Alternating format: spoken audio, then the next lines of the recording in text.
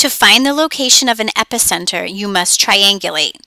You look at your data and you notice that Van Nuys detected an earthquake 7.5 miles away.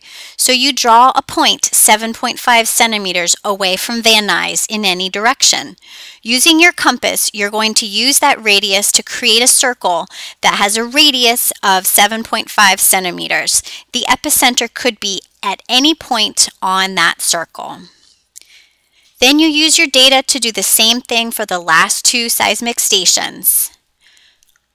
Where those circles intersect, that is where your epicenter will be found.